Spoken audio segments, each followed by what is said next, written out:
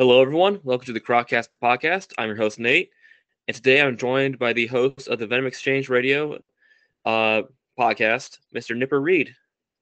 Reed, welcome to the show. Hello, mate. Thank you very much. Good to be here.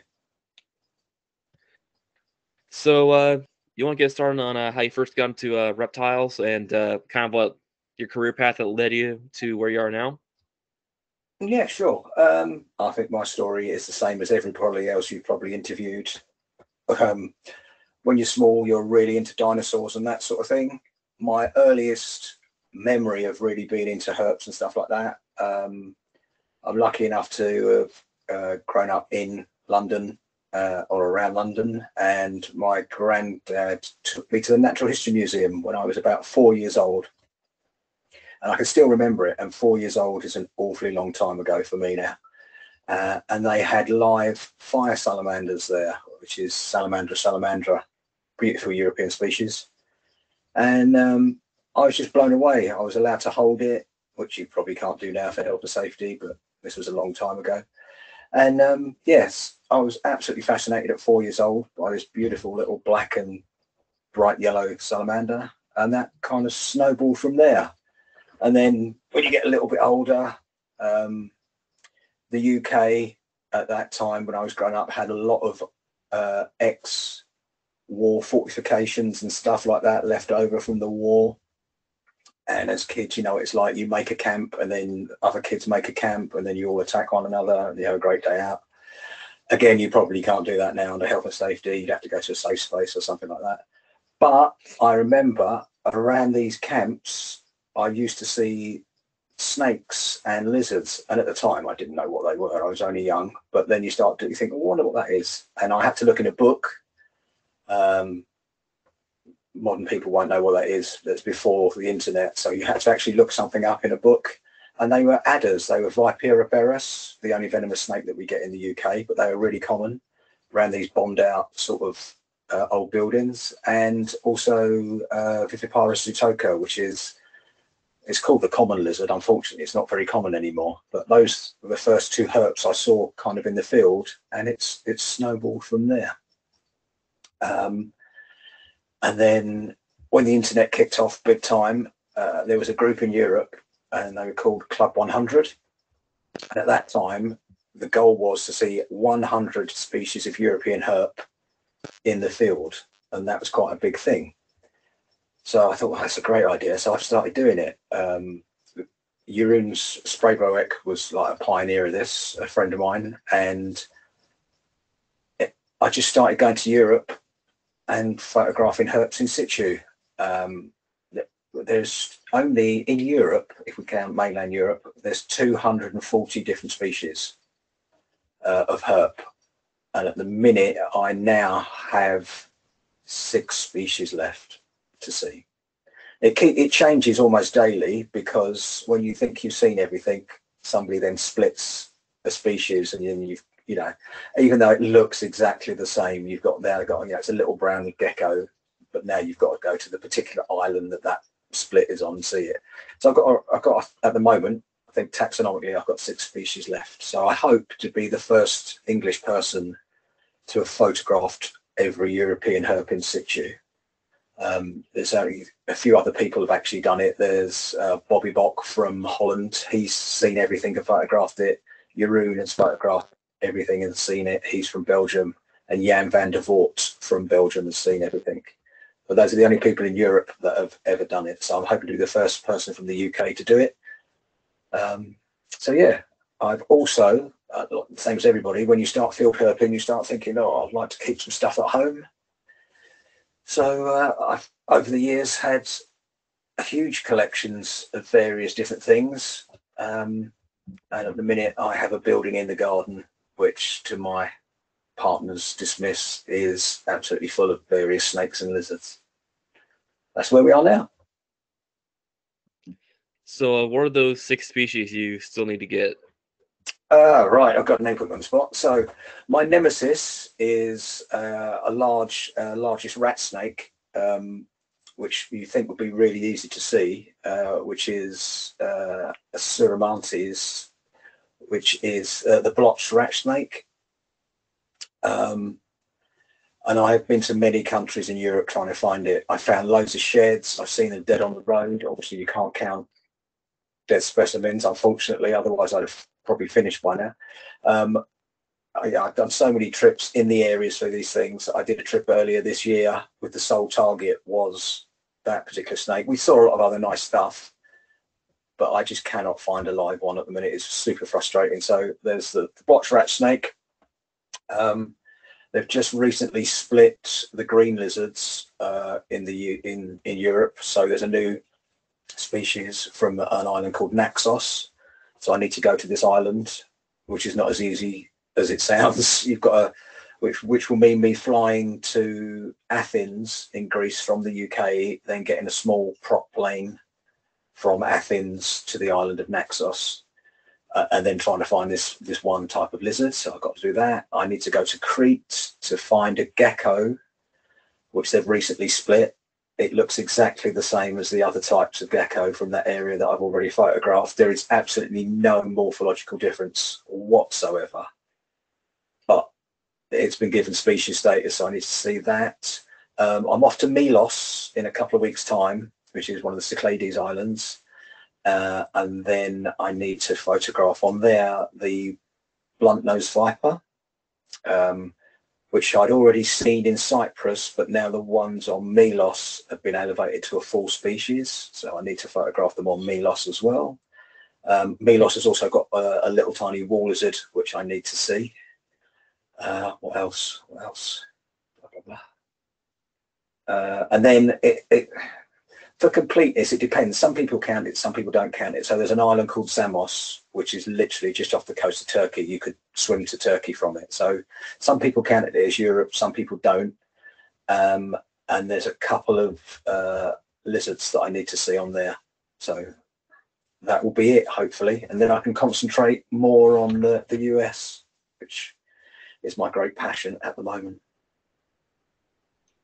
So, what all do you have out in your shed at the moment? Shed? It's not a outside building, garden. It's garden not building. a shed. It's beautiful. Hey, I keep mine in a shed. I'm not ashamed of it. That's good, but no. I have to, because I'm in the UK, I have to have DWA license, which is a dangerous wild animals license, because I keep venomous. So the building has to be built to a certain standard. Got to be double skin brick. It's got to have double entry and all sorts of, legal, which is good. I think legal requirements. I'm just in a kind of period of flux at the minute in terms of, and I'm sure you're the same, although you're a lot younger than me, clearly. You go through different stages with your keeping, don't you? So yeah, you get your first snake and it's marvelous, and you think, oh, I'll just get one more, and then before you know it, you've got 100 snakes or whatever it is you're keeping, lizards or whatever it is you're keeping. And you then think, right, I'm going to breed this. So you just get pairs and double pairs of everything. And then you suddenly realize this is tons of work and I'm not enjoying it. And then you think, right, I'm going to thin it down and just keep what I really enjoy. So I'm kind of in the stage now where I'm thinning everything down. I'm just about to completely redo the snake building. So literally floor to ceiling, all new cages and new electric, everything. So at the minute, my collection's the smallest it's been. And I'm really changing the direction because I was really into arboreal pit vipers. So I had lots of green stuff that sat on twigs for ages. Don't have any of those anymore. I've got some Atheris chlorechis, the West African pit vipers, but that's about it for the arboreal stuff. So, and the direction I'm going to go in is going to be European vipers from Iberia and North American rattlesnakes and North American king snakes, milk snakes, because the temperature requirements are all very, very similar. But what I have got at the moment, I'll give you a run through if I may forget things. So I'll have to do it thinking of the room in my head as I go around. So starting at the back, I keep Apodora, which is hands down my favourite non-venomous snake. They are just beasts of snakes. I mean, you know, people go on about their scrub pythons, but Apodora eats scrub pythons. They are just phenomenal snakes. I would recommend them to anybody. They're quite hard to get hold of, I believe. They are in Europe. I don't know about in the States, but if you can I've rarely seen them. So yeah, I've got some. I know people that keep them. I've got some friends that keep them, but if you can get them, get them. They are another level. They remind me of non-venomous king cobras. They have the same sort of size and intelligence. They're really, I mean, they look at you, and you can just tell that they're just judging you. They are phenomenal, and by far the strongest snake. And I've kept retics and I've kept scrubs, but Apodora again, another level. So I've got the Apodora. What's next to them? Apodora. I've got Sanzinia. What else? Apodora, Sanzinia. I've got water pythons, the Fuscus, which I really like. Really underrated snake. Why they're not more popular in the hobby is beyond me. They're beautifully iridescent. They've got lovely orange or yellow bellies, depending on where they're from. I think they're fantastic. So I've got a group of those. Macklot's pythons, I've got a group of those. And they're the best training snakes. If you want to keep venomous, just keep a group of Macklots. And if you're not bitten in 6 months, then you're more than ready for venomous, because they're just the most aggressive snakes ever. What else have I got going round? I've got way too many Jamaican boas.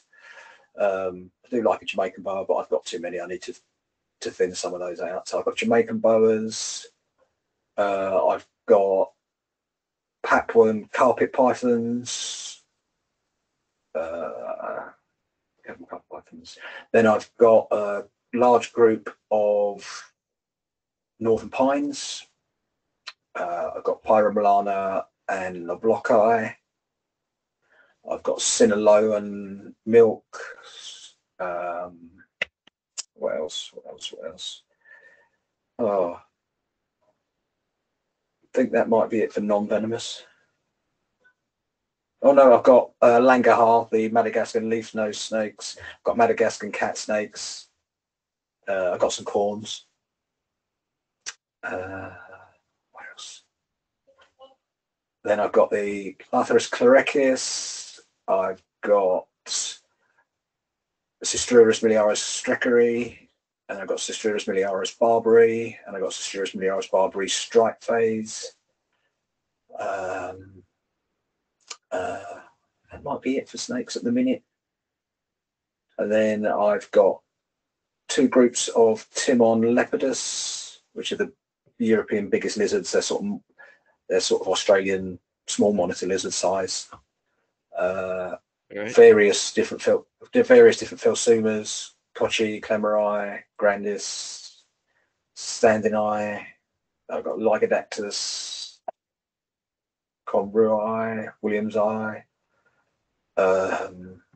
Underwoodisaurus, Oedura, Manolis, the velvet gecko, Oedurus, Castle Nawi, velvet geckos. What else? Oh, I got all the what is the Latin for those? I have the Baguanalis cave geckos, Gonorrheosaurus, I think the Latin for that is cave geckos. Then I've got Colonyx, Variegatus, Colonyx, Mitratus, Colonyx, Brevis. I think I'm missing stuff. Right. Oh, I've got some fanfoot geckos. I think that might be it. Oh no, I've got 4-spot geckos, some leopard geckos, morning geckos, golden geckos. They're all wild in the building. They just clear up any bugs that I drop. And I've got Turkish geckos and Moorish geckos, again, just wild in the building, just to clear up anything. They seem to breed like mad in the building. I think that's it. Oh no, I've got some Antares there as well. Maculosa. Brazilian rainbow boas. I think that's it. I'm sure I've forgotten a few bits and bobs, but there's a few bits. But as I say, International Snake Days coming up in Europe, so I will drive over there, and I've got pre-orders waiting to collect for Vipera latast gaditania, which is a beautiful little viper from Spain with a horn on its nose. I've got pre-orders for Vipera renardi, which is one of my favourite European snakes. I've kept them all. I kept loads of them before, and I got rid of them, and I really regretted it. So I've managed to track some down because they're not easy to get. And I've got Crotalus cerastes as well on pre-order. So I'm looking forward to having some sidewinders. That would be really, really cool. And at the show, I'm looking to buy more milk snakes because I don't know what it's like in the States. I think you're better in the States because I've been looking on fauna classifieds. For us in Europe, it's really, really hard to get decent non-morph examples, like locality examples of some of the milks and kings. The morph stuff is easy to get, but to get decent non-morph stuff is hard. So I want to get a nice group of, or add to the Sinaloan. I want to get Campbellii because I think it's one of the nicest looking milk snakes. I think it's amazing. Not the Halloween ones, but what they call sock heads, I think are just beautiful. So I get some of those, and some of the South American milks I think are outstanding. So trying to track some of them down. I will also try and get Cloudberry and Lepidus if I see some nice examples at the show. So yeah, I'm looking forward to it. But so the collection should just be snake-wise. I should be keeping the big boids, the Fuscus and the Sanzinia and the Apodora, but I think everything else will be going. And I'll just have Pituophis, Lampropeltis, and then rattlesnakes or Eurovipers. And that'll be me. Yeah. You mentioned something a bit about kind of difference between American and European herpetoculture. That's something I've always been kind of interested in. So from your European herpetoculture perspective, what we say are some of the major differences between the two? Oh, it's easy because it drives me up the wall. I'm always moaning to my American friends about stuff. Number one, you never use any Latin names for anything, which annoys the hell out of everybody because your common names for stuff aren't the common names that are used in other countries. So it's super confusing. In Europe, you don't ever use common names for anything. If I was even selling a corn snake or a milk snake, I wouldn't put milk snake for sale. It'll be Lampropeltis, whichever species it was, for sale. That way, anyone that speaks German or speaks Spanish or speaks Italian will know exactly what we're talking about. Everyone just uses Latin all the time.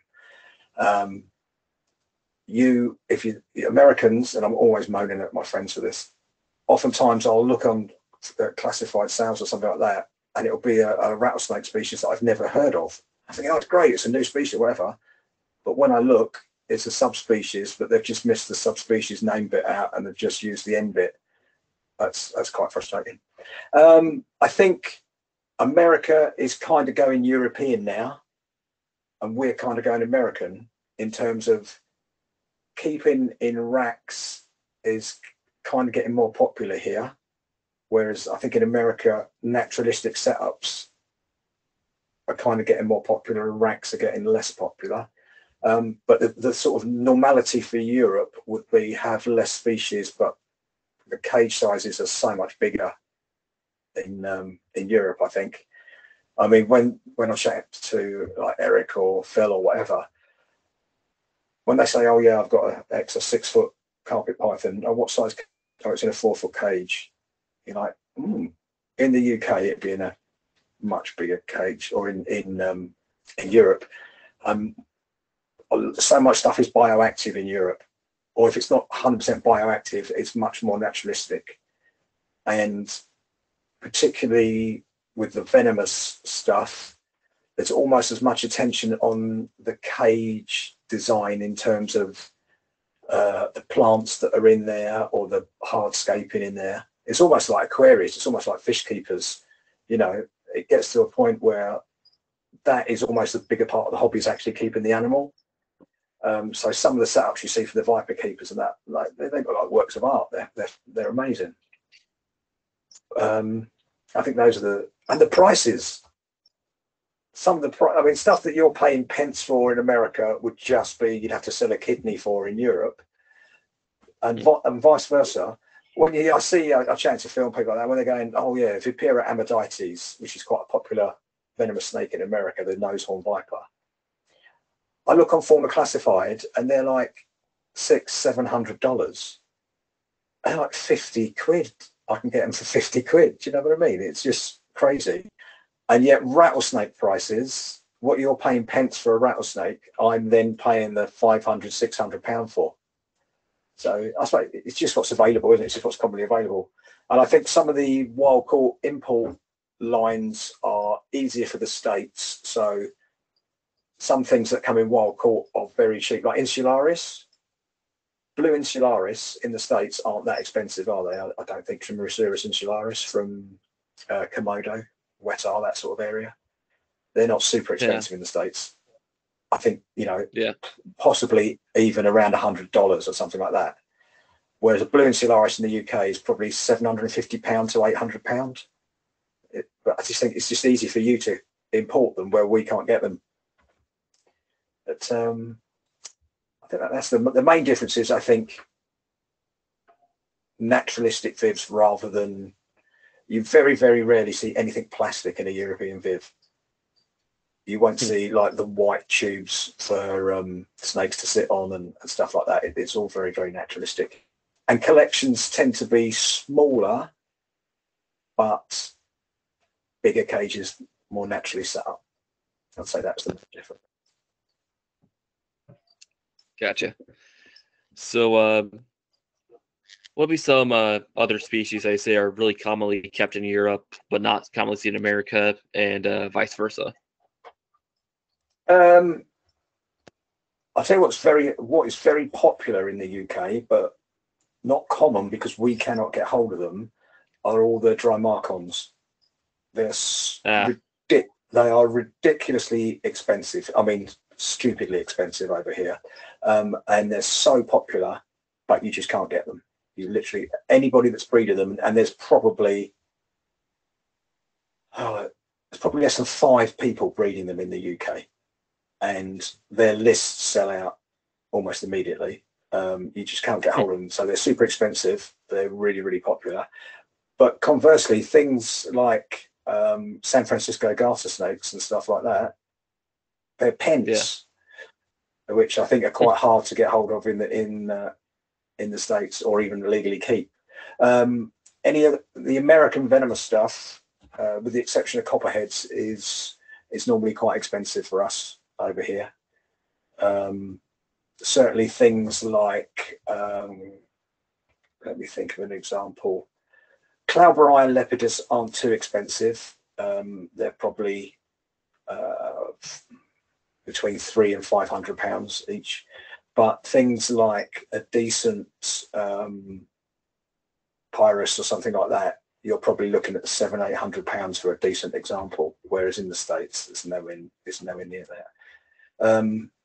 Even things like Pyromilana and Noblocki, you're probably looking at £250 for a sub-adult, whereas I'm sure you're not paying an equivalent price for that sort of thing in the US. We get a lot of wild caught stuff that you probably don't see so much, purely because our laws there's no fish and wildlife in the UK. If it gets into the UK, you can have it, sort of thing. So we see a lot of weird, unusual species, I think, in the UK. Certainly because of our ties with Australia, there's a lot of Australian stuff available in Europe.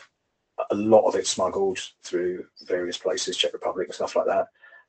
So we probably have a greater range of Australian, or certainly it fascinates me when I listen to the chats to my friends in the US. You're so, this is Lazic bloodline, or this is such and such bloodline. You can trace it all the way back. No way. In Europe, it will be, everything's just smuggled in and imported. You're not worried about bloodlines or anything like that. Yeah. There's so many bloodlines. It's just ridiculous. So I think that's probably the main difference. And I call that healthy genetic diversity. So Yeah, 100%. I mean, the amount of, I mean, even the geckos, they are, there is so much stuff available from, from Australia or New Zealand. And just, like even the spider vipers are available. The Pseudoerastes arachnoides. There's never been a legal export of those, and yet they're at the shows. You can buy them. It makes me laugh. You can, There's a lot of stuff you can at the international shows. There's house and then there's ham. And I've said it a number of times. When you walk around in the venomous rooms for either one of those shows, you will be able to buy every single species of European viper and every species of North American rattlesnake. Now, a lot of the European vipers are strictly protected. There's never, they shouldn't be there, but they're all there at the shows. You can buy a Cini. It's incredible. yeah, you're mentioning that dry mark on is kind of the high demand, low supply snake in the UK at the moment. Just from what I've seen here in the States, they're not exactly that easy to get either, especially Eastern indigos, since they have the federal protection status, so you can't sell them over state lines. But even like imported Central American Cribos and stuff like that usually go for over $1,000. So I guess dry mark on our expensive across the board. Yeah, I think equivalent price, you're looking at probably cheapest price $2,500 for one. If you can get hold of one, even things big like a big if black pine snakes. Female black pine snake will set you back probably between £500 and £800 in the UK. Crazy. Yeah, even Mexican black king snakes, which a while ago you couldn't give away, they are now somewhere in the region of £250 each. Something that most people in America are probably using for snake food. It is weird. It is weird. Yeah. So kind of a change of course, but you do host co-host several podcasts. You want to talk about those? Eric from NPR, who I'm sure everybody is aware of, the Podfather. Eric and I do a field herping podcast. It kind of got interrupted a little bit by COVID, but we have got a lot of episodes backed up in the pipeline, which we can now put out. We just felt that field herping is becoming such a popular activity for everybody. I mean, I've done it for 30 years, but a lot of people are just starting to do it. And there's some fantastic people on the internet that go out field herping and make great YouTube videos, and it's becoming really popular. People like Lou Boyer and other people. So we felt that there should be a podcast. So we do the field herping podcast. And then Phil and I, we both have a love for venomous. We both, over the years, we've kept venomous between us. I couldn't imagine how many species we've kept. Phil kind of leans towards African stuff. He's very into his cobras and his stiletto snakes and his beloved rincals and stuff like that. Whereas I've always sort of lent towards arboreal stuff like Aetherius and Trimeresurus, and then the rattlesnakes and stuff like that. So we've got such an experience between us, and we just love talking about it and talking to anybody that's into the venomous stuff. So we thought there isn't really a venomous podcast at the minute, so we thought we'd pop one out. And we've been really, really blessed. We've had some cracking guests on there, some really super interesting people. So it's just a joy. It's just to chat snakes or scorpions. We just done an episode on scorpions because venom is venom. So it's not just snakes. We'll be doing spider episodes. It's mainly snake centric because that's what me and Phil know about. But yeah, it's good to have a little variety for anyone that's interested in the venom. And yeah, we'll talk about field herping. We'll talk about conservation. We'll talk about captive keeping. We'll talk about bite procedures, just general stuff centered around envenomation and stuff like that. There's a couple of other little podcasts in the pipeline. We've got a gecko podcast that's being put together, which will be Phil, Eric, and myself. So again, Phil, Eric, and myself really love our geckos, so we thought we'll do a little gecko, only a monthly one, not weekly, but yeah, it's good. Yeah. So, what would you say are some of the most interesting guests you've had on? Oh, that's harsh. I think with the Venom podcast, I think all of the guests we've had have been carefully chosen because they all bring something different. I mean, we've had very famous people on there, like Johan Marias, but we've also had Ty Iper. So just completely different perspectives. We've got a female herpetologist, very well respected, massive collection of elapids, and then you've got Johan Marias, who's been in the hobby or been around herpetoculture for the last 40 years, has written so many books, does so much work with conservation and snakebite. We just had Paul on with his scorpions, which was fascinating because I know absolutely nothing about scorpions, so that was great to have him on. But everyone we've had people from the Kenyan Venom Institute. It's everyone has just brought something different. It's been really cool. And then obviously on the Field Herping podcast, we had the legend that was Mark O'Shea. You could just listen to him talk for hours and hours and hours. I mean, the man has, discovered new species, had species named after him. He was on the original Ruskell Python expeditions. He's done so much in Papua New Guinea. He found Antaresia in Papua New Guinea. He's caught wild Apodora. He's done a lot of work with venomous snakes in Papua New Guinea. You can honestly just listen to him for ages. Yeah, but everyone that comes on has got something different to add. That's the beauty of it. You're just getting other people's stories. Yeah. So, with your collection going forward, is there any species that, if you could, you would want to work with? Oh, how long have you got? Yes, there's loads. The only thing that stops me is money. Really, money and space is the problem that all keepers have. As I say, I'm thinning out so much stuff, and the plan is to go with sort of Iberian vipers and American stuff. So, because I am a total geek, I would like to get all of the subspecies of Crotalus cerastes, which there's 3 subspecies. The Circumbobus is very easy to get. It's one of the commonest snakes you'll see at a show. That they're easy, but the other, to get Crotalus cerastes is hard. I can't remember off the top of my head what the other subspecies is, but they're much harder to track down. So I'd like all the subspecies for that. Iberian viper wise, I'm getting Viper Latas gaditania from Tunisia, which is Africa, because they sort of go into Europe and they just cross into Africa.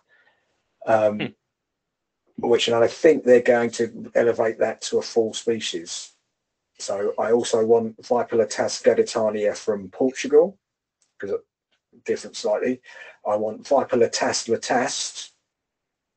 different venom, same sort of snake, slightly different looking. May split the species, I don't know, but I'd love to get some Viper latas. I'll probably pick up some of those at the show that's coming up. I want Viper siwani. I would like the concolor and the stripe form of that, because they come in various different forms. I want some Viper aspis, Vipera aspis, from the, I think it's Siliceri from the Spanish border. I'd also love Vipera kasnikovi, Vipera lotievi, which I used to keep and I shouldn't have sold. The Vipera eriwenensis, which I used to keep and shouldn't have sold. So that's the kind of viper wise. Milk snake wise, I want some decent examples of, as I said before, of the South American bigger milk snakes. Particularly if I could get the pair, and I saw them on Fauna Classified, and they're really cheap in the States, but over here you just can't get them. The ones from the Andes are just phenomenal looking, beautiful snakes. If anybody's listening that's into milk snakes, they're on Fauna Classifieds, just buy them because they're hard to get, pure examples of them. Rattlesnake wise, apart from the Cerastes, I want, and I'm going to be really geeky because I don't have space to collect loads, so I want some really nice examples of Cloudberi. Now, the clouds I want are from the area in Arizona that I was lucky enough to go herping a few months ago, but they are completely protected in Arizona, so they're not for sale in America. They are for sale in Europe, though. I'd like some. Yeah, I'd like some Arizona examples of Cloudberi, and I'd like some decent examples of Lepidus, Amaryllis. But I could keep going for hours. There's so many snakes I want. It's crazy. Lizard-wise, there's not that much more. Some other stuff I forgot to mention. I keep Strophaurus as well, the Australian, some of the Australian geckos. So I'd like some Spinagarus and Eldery Strophaurus, and I want the biggest European lizard, which is Timon nevadensis. So I'd like a pair of those. I also keep stuff out in my garden, which I forgot to mention. So I keep in outdoor enclosures. I keep Lacerta bilineata, which is one of the big green lizards. I keep a group of those. I keep a group of Podarcis moralis nigroventris and another Podarcis moralis whose name escapes me. So they're wall lizards. I keep groups of those. I keep tiger salamanders in a big enclosure in the garden. So I've got two different forms of tiger salamander, and also spayfoot toads I keep in the garden as well. So yeah, I should be taking a fair bit of money to the show apart from my pre-orders. So I should just wander around. I'm vending the show as well, so I get in early. So I should just wander around and just hang around in the venomous room and see what's nice. Yeah.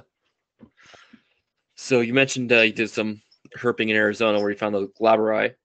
So yeah, what would be some of your favorite places you've ever gone herping? My favourite, well, I've been fortunate enough to herp many places around the world. Cuba was one of the nicest places I've herped. I'm not sure that's easily accessible for people from the US. I'm not really sure, but for herping, I thought it was absolutely great. A lot of lizard species, some great amphibians, nice big snakes. I was fortunate enough to see Cuban boa, and they have a crocodile out there as well. But I just love the lizards. The curly tail lizards out there were phenomenal, and the toads were huge. They're like cane toad size toads. Cuba was cool. For my money, you cannot beat Greece for herping because you've got such different habitats.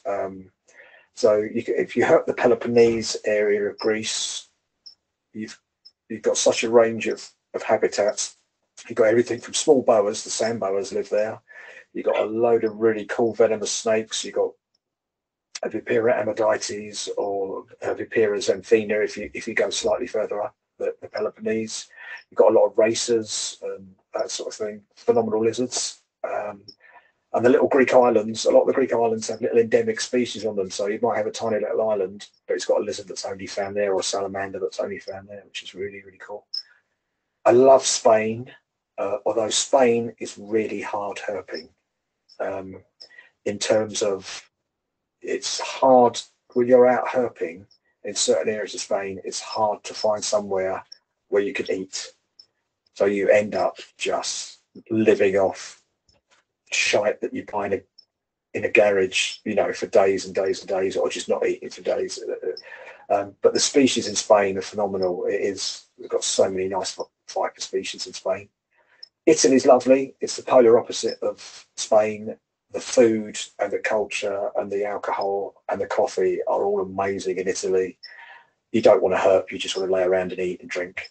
But they've got some really nice species as well. Slovenia's cool as a country. Slovenia's really small, but it's got a phenomenal amount of species for the size of the country. Israel, I think, is hands down one of the best countries if you're into reptiles. I think Israel's probably one of the best countries you can visit because it's easy. Everyone speaks English. It's easy to get food. The road system's great, but there's so many herps. You'd easily, with not too much effort, you'd easily find 30, 40 species in a week. Just herping out there. Very, very cool. And they have got some beasts of venomous snakes. They've got sword scale vipers. They've got the big deboya. What else have they got? Oh, they've got the black cobras, the Waltronesia. They've got the Atractaspis stiletto snakes. They've got the Telescopus. It's a joy herping out there, and it is generally easy to see stuff out there. And if you want to go further afield, you've got places like Malaysia and Borneo. If you like amphibians, go to Borneo is just insane. You've got some cool snakes there as well. You've got some nice pit vipers in Borneo, but amphibian diversity is incredible. Same for Malaysia. Just trying to think. I've been fortunate enough to go to so many places. New Zealand is harder herping, but it's got some beautiful species of geckos in New Zealand. I'd recommend that. It's most countries in the world there's some good stuff. The thing that's exciting me, Australia. I wouldn't mind herping Australia. It's not at the top of my list. The US is top of my list at the moment, and I think all of you people in the US, you take the US for granted. But if you take a step back from that and look at the species you've actually got and the diversity you've actually got, the US is phenomenal. Honestly, all the Europeans just want to herp the US. It's, you've got 38 species of rattlesnake. You've got some phenomenal amphibians, you've got hellbenders and mud puppies. Salamander-wise, the Appalachians and all that sort of stuff, you've got probably over 100 species of salamander alone. It's just beautiful. And then you've got all your different lizards. You've got lyre snakes. You've got your milk snakes. You've got your shovel-nosed snakes. It's absolutely phenomenal.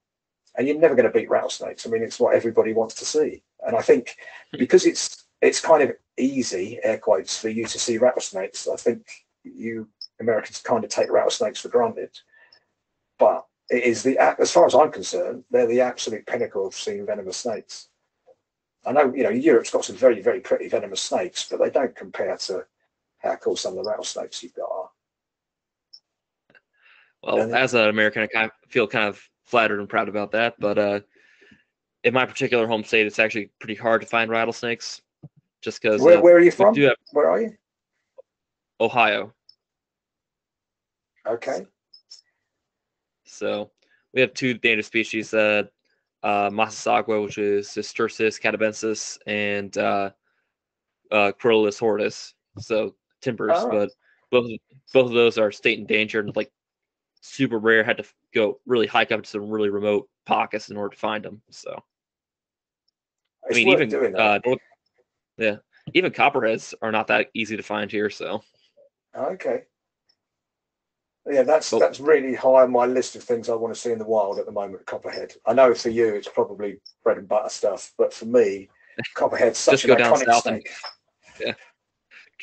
Just go down south and drive around for an hour, pretty much. Yeah, 100%. I'm hoping to go over and see Eric and do Pennsylvania, and Eric's so focused on Australia. He loves Australia. It's amazing. And I keep saying to him, do you know that your state has so many cool reptiles and amphibians in it? They do have the hellbenders, and they've got the timbers, and they've got copperheads, and I think they got Cestrurus there as well. I think maybe just on the edge. Yeah, Catabensis. It should be in Pennsylvania. I know they range all the way up to like upstate New York as well. So yeah, so I mean that's just phenomenal to have that on your doorstep, for want of a better word. But yeah, I mean Arizona. You probably heard me speak about it before, but Arizona absolutely blew my mind. What a place! I mean, I could just literally walk around there for months and months and months. It was the habitat, the lighting, the species, and not just the species of reptiles, but the plants and the birds. Everything was incredible. It's absolutely phenomenal. I'm hoping we're going to do a Utah trip early next year, because we did really well. We got the rattlesnakes from the sort of bottom end, but the next group of species is kind of top end of Arizona and into Utah. So I'm stoked for that. I've not even been to Texas. I need to go to Texas. Texas has got some great species. It's crazy. Yeah, I've done a fair bit of herping in East Texas. So, like I say, it is pretty nice to go herping in. So, yeah, I think in California, Baja and stuff like that. It's insane what you've got. I mean, the diversity. Yeah, I was actually looking it up the other week. Actually, the U.S. has the highest diversity of freshwater turtle species of any country on the planet, which is kind of surprising. But I guess if you look at like how wet and how many rivers and lakes we have, like especially in the southeast, it kind of makes sense. Yeah, but how many people are going out and saying, right, I want to see every species of North American turtle? Not that many. That's what people should be doing. No, that's what they should. Dustin, the friend of ours that very kindly guided us around Arizona, he's inspirational in terms of he's always out herping. If he's not working, he's out herping. How his missus puts up with him, I have no idea, because he is literally in his truck out herping. And even a couple of months ago, I was just messaging back and forth. I'm saying, you must see every species in Arizona. You live in Arizona, make that your goal, and that's what he's smashing through. He's a phenomenal herper. He will do it, no problem at all. But if I lived in the States, I'm not, and I don't even know what the numbers are. Certainly a lot greater than Europe, but I would have to see every single species in the States, however long that took. That would probably take a while. I think it's probably somewhere around 600 species. Well, I might actually have the old Audubon reptile field guide around here somewhere. I might have to look up just to see what the total number is. Yeah, I mean, I presume it's doable. I mean, it's going to take a lot of time and money and effort, but what a goal! What a thing to be able to say you've done. Yeah. So, other than the United States, and you mentioned some other places, what be some places that are really high up on your list of you really want to go herping, and in particular, what are some species you would really want to knock off on your herping list? Well, my next trips are already planned for next year. As I said, are Naxos, Crete, and Utah. Those are the ones that are already booked and planned. I quite like to go to Samos just for completeness, but if time and money would allow, Japan is super high on my list of places to go. They've got some venomous species there, which can't remember the common name for them. It begins with M. Mamushis. Mamushis, well done you. Yeah, they got those. The little. It's like this is like pseudo Echistrodon or something like that. I think they're gloideus. I think they're gloideus is the Latin for those. I could be wrong.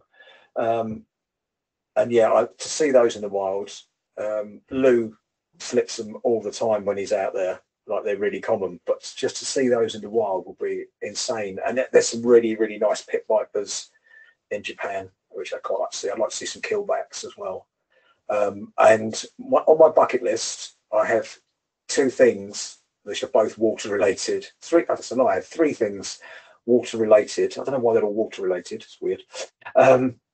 One is to swim with manatees. So hopefully next year I'm going to go and see Phil do some herping because I want to see Cistrurus in the wild and then go to clear water and swim some manatees. The other thing is swim with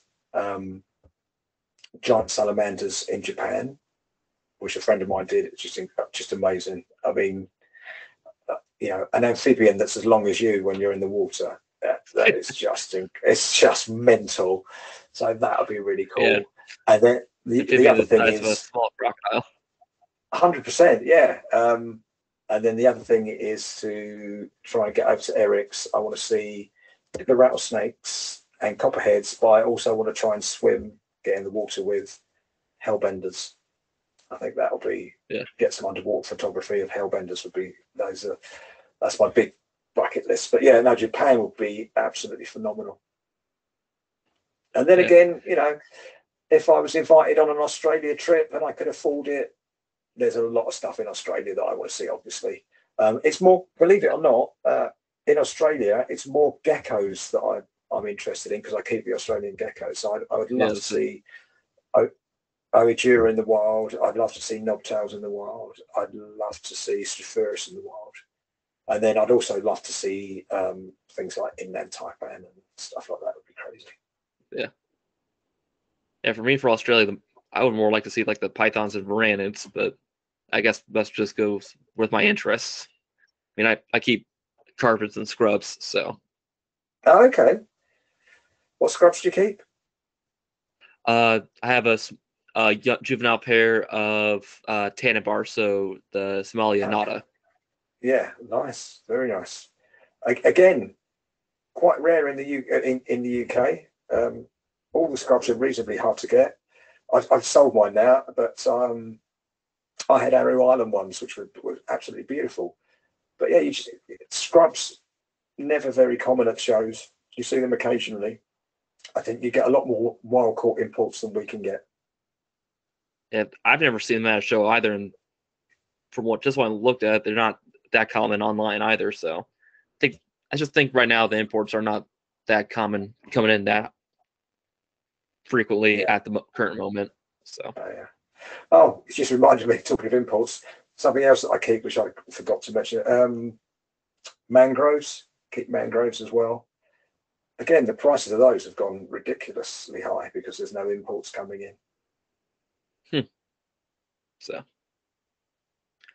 yeah, but you mentioned Japan. It's like the more I think about it, the more I actually want to go herping there, just because the more I think about it, the more the herps there sound really cool and all. So yeah, and you've got such different species. I mean, you've got the cave geckos. To see cave geckos in the wild would just be insane. That'd be fabulous. You've got some really sort of Japanese endemic lizards, like the long-tail lizards, the Brasinos and stuff like that. You've got a raft of different salamanders that are specific to that part of Asia. You've got all the different killbacks. You've got the various the gloideus. You've even got, I think you've got Vipera. I'm not sure the distribution. Have you got Vipera stationensis? But you've got a load of venomous stuff in Japan, which and then you've got all the different toads and stuff like that to see, which would be superb. You've got the torrent toads, and stuff like that. Yeah, that'd be cool. And then just top it all off, you have basically an amphibian crocodile. Oh, 100%. I mean, just the giant salamanders, which aren't actually that rare. To see that would be, I think there's pinnacle species from each sort of area you're going to herp. I would say in Europe, it's probably that, for people that want to go out herping from other countries visiting, most people from Europe want to see either Vipera berus or Vipera amidites. If you go to places like Malaysia, most people are after seeing a king cobra or maybe a crite, one of the brighter coloured crites. If you go to America, it's Crotalus atrox all day long. Everybody wants to see it. I know it's not rare, but it's just so iconic. Honestly, I lost my shit when I saw it. It's just phenomenal to actually hear and see one in the wild. It's just absolutely brilliant. Japan, yeah, you've got the giant salamander. It's just these apex things to go and see. Australia, I suppose people want to see either carpet pythons or maybe, I don't know, big scrubby or something like that. There's just certain things that draw you to it, or it will be the apex thing to see in a specific sort of locale. Yeah, the one thing that if you miss everything else, you just check that off, you feel completed, so to speak. 100%. Yeah, 100%. Yeah. Yeah. See. So, with the way you keep all your animals, you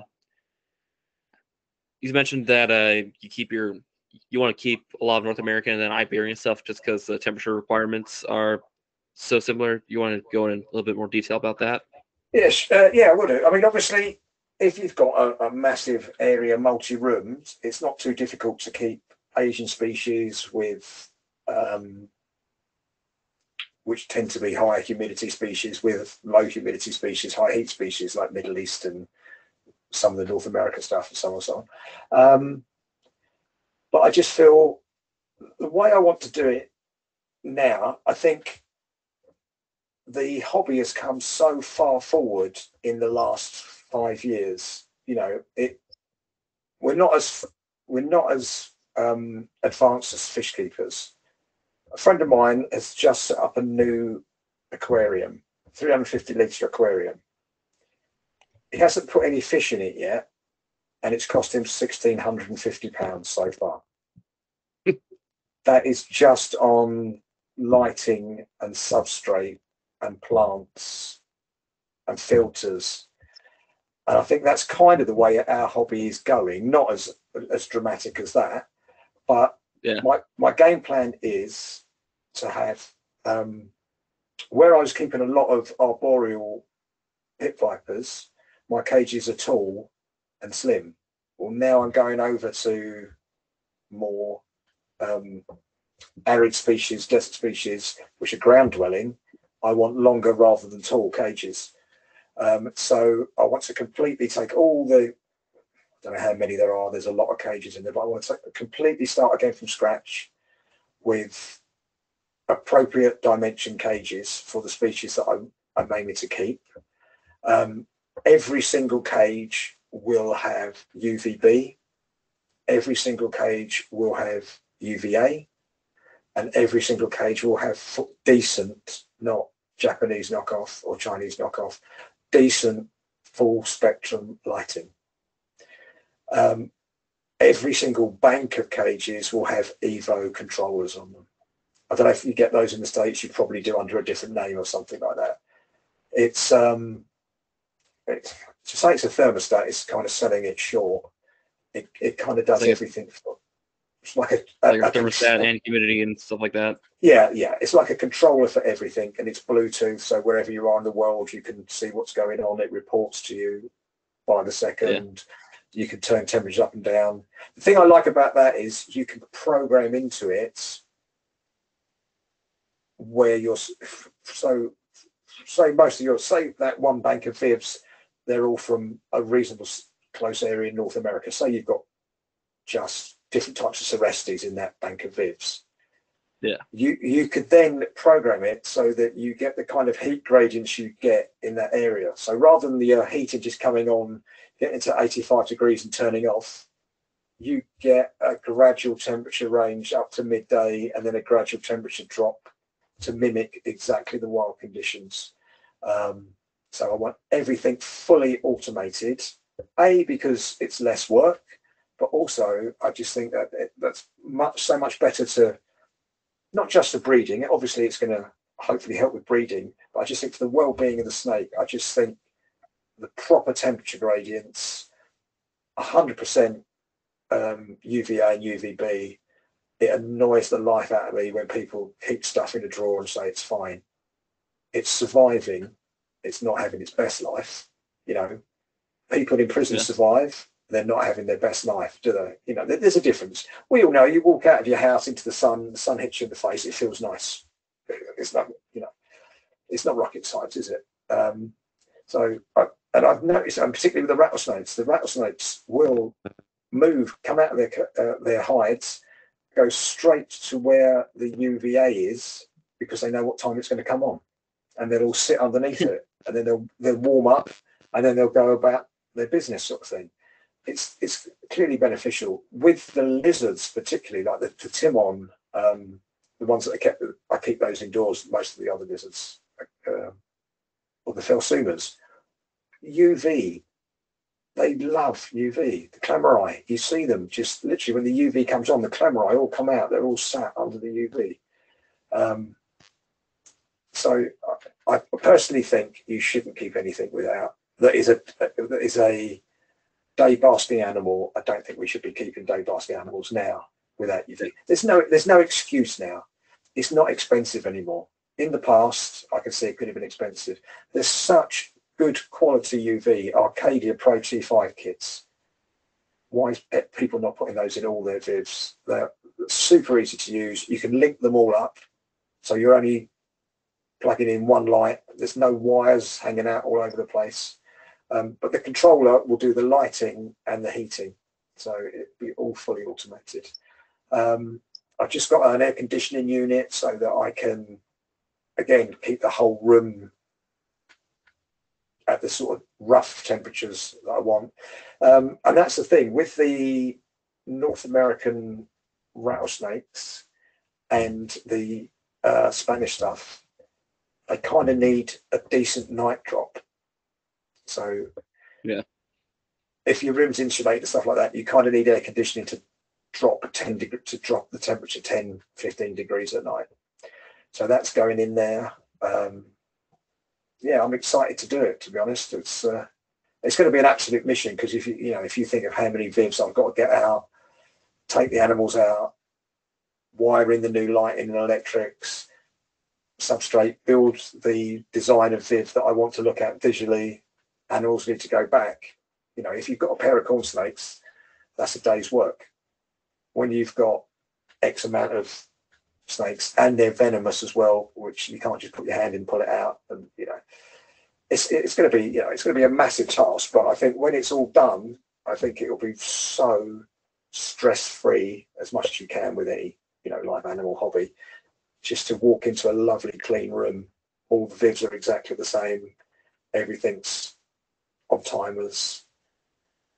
For those that need it, not that many will need it, for those that need it, automatic spray system set up, which I just got yesterday.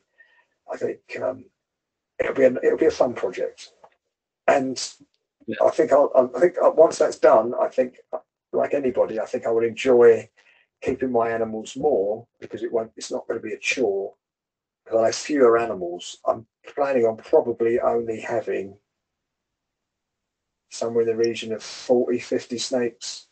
Not a lot compared to in the past when I've had racking systems and stuff like that, and I've gone the other way, and you end up like everybody does, pulling the drawer open, changing the water bottle, chucking a mouse in, shutting the drawer. You're not appreciating the snake. You're not seeing its behaviour. And with the venomous stuff, is the reason I've kind of gone for the rattlesnakes and the Euro Spanish vipers is they sit out all the time. They love to be out. They love to bask. Some of the Trimeresurus, you basically just gardening. You don't actually see the snake. It's in somewhere in the trees in the viv, but you don't necessarily see it. Aphtharists tend to sit out, but a lot of the Trimeresurus don't sit out so much. So with the rattlesnakes, to have a nice cage set up with decent, really lighting that enhances the animal. And with the full spectrum, you can see the difference. Your animals look better under full spectrum light. Yeah. Particularly, I mean, the Felsumas and the Timor, they pop under UV light. Their colours look fantastic. And the rattlesnake, even the rattlesnakes, which aren't necessarily brightly coloured animals, they look so much better under proper lighting. So yeah, that's the way forward, I think. Yeah. I mean, the more I learn about rattlesnakes, the more fascinating and interesting they become to me. Like when I was interviewing Sandra Strucker, who was a PhD candidate researcher studying rattlesnakes down like extreme southern New Mexico and stuff like that. He's telling me like they keep on discovering new stuff like about their social behavior that you would never think of. Like they actually prefer hanging out with certain individuals. They're basically, I don't know, quote unquote, have best friends more or less. But that's the reason I said quote unquote. It's a snake. It's not exactly. Yeah. Not exactly going down to the bar with their friends to have a couple beers, but that would be cool. No, I completely agree. I mean, I rattlesnakes, I tend to cohabit. I think they should be in a viv with other rattlesnakes. I do think they're quite a social snake. You just mentioned the chap you interviewed. Mexico is another place I'd love to herp. I don't think it's the safest place. I don't think it's the safest place to herp, though. That's the trouble. I think where a lot of the cool species are, you really don't want to be walking around so much, which is a shame. But it's on the list of places I'd like to go. Yeah.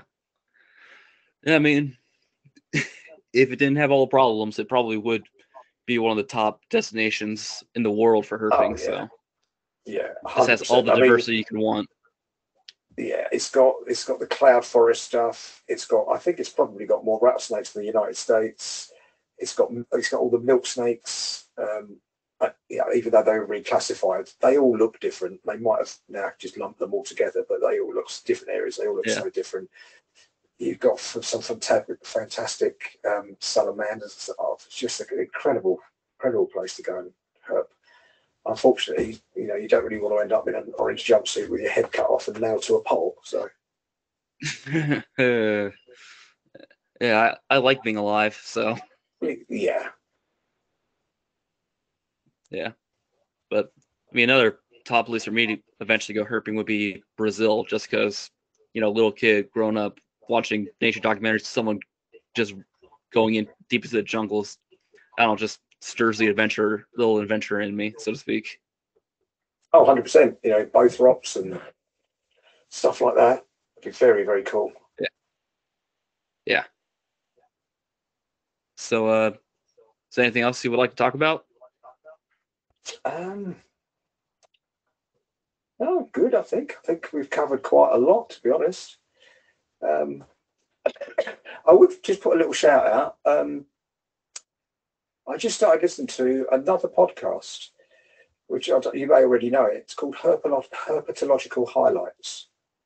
And yeah. Started listening to that as well. Yeah, I only recently discovered it, and it's fast. There's something for everyone on there. Whatever species that you're particularly into, they if you go back through their episodes, they've probably done a little thing on the latest scientific papers on it. So yeah, I would recommend everyone having a listen to that. I'm going to plug obviously NPR Network. There's a lot of stuff on there, and if anyone would like to follow me on Instagram, that would be great, because I'm trying to get over 1,000 followers. I'm getting there, nearly there. But yeah, follow me at Nipper Reed on Instagram. I normally post a lot when I go on a trip. If I'm not on a trip, I don't post very much, but I am about to go to Milos, so there should be a lot of stuff hitting that fairly soon. And have a listen to, if you're into your venomous, have a listen to Venom Exchange Radio. That's about it, mate. And we're back. Just wanted to talk about something really interesting that just came up. So you're about to tell me about Lampripel scatula being now kind of banned in Europe. You want to talk about that? Yeah, they've just passed a law in Europe, that's mainland Europe, to prohibit the keeping of any of the lowland milk snake forms with the Getula complex. You're allowed to keep the ones you have, so you've got granddad rights. You can keep them until they die, but the sale and trade of them you can't do. You're not supposed to breed them, and you're not supposed to give them to anybody. It only applies to mainland Europe. So in the UK, because we've Brexited, the rules don't apply to us. But yeah, it's the prices have just plummeted on them because everybody's now desperate to get rid of them before the law actually comes in. I think it's kind of off the back of somebody released some in the Canary Islands, which are islands off the coast of Africa, but they're actually owned by Spain, and they're a beautiful place to herp. I've herped a number of the Canary Islands, and each Canary Island has its own endemic species. So each Canary Island will have an endemic lizard, an endemic skink, and an endemic gecko. Some of the bigger islands have more than one species of lizard, and they get bigger and bigger and bigger. But they're really, really important little biospheres because each island has had a lot of evolution for those species on there, and they're very, very adapted to these islands. And they're volcanic islands. They're very, very dry. There's very little vegetation. So the flora is mainly thorn bushes and succulents and cacti and that sort of thing. So it's a very specific environment. And somebody let these snakes, these king snakes, go, and they're decimating wildlife. They're really taken over. They're breeding like crazy. So I think there's been a reaction to that. The sale of these is actually going to be prohibited in a few months' time. But in Europe, they've also, believe it or not, and I find this incredible, the cave racers, the Chienicordia, no, it's not Chienicordia, what's the cave racers? Oh, I can't think. The Ridley Eye and the others. Can't think what the Latin name for them are. But you know what I mean, the like Ridley's Cave Racer and so on. Someone's released those in Belgium, and they are again breeding really, really successfully. Now you think this is a snake from Asia with stable temperatures, and it's living in a country that has really harsh winters and snow, but the snakes seem to be coping with it really, really well and breeding really, really well. So whether they'll do the same sort of ban for that sort of thing, I don't know. But yeah, the prices of any of the Echina species is hemorrhaging. They're coming down so much at the minute. People can't get rid of them quick enough, which for people in the UK is ideal. Yeah, it's it kind of reminds me of a lot of the Caribbean species of lizard that get established in Florida seem to somehow spread very far north with very little problem. Seems like Anoles equestris, nine anoles, brown anoles, curly tail lizards, all these like typical Caribbean species get very far up north into Florida. Even like especially brown anoles, they spread well out of Florida now, pretty much all along the coastal part of the southeast, where it can get fairly cold in the winters on occasion, and they're just there. So I don't know how they do it, but they do it. Yeah, very, very adaptable species. Yeah, probably relic cold tolerant genes from last glaciation event, but yeah. All right. Well, thanks for coming on. Absolute pleasure. Thanks for asking. Really appreciate it. It's my pleasure.